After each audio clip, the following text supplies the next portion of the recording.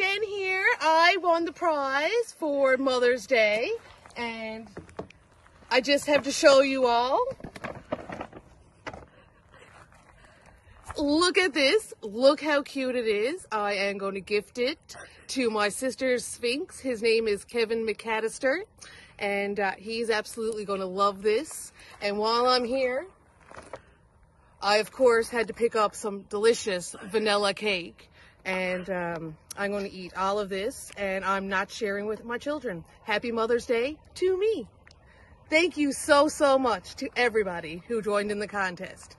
You guys have to come out and check out their treats.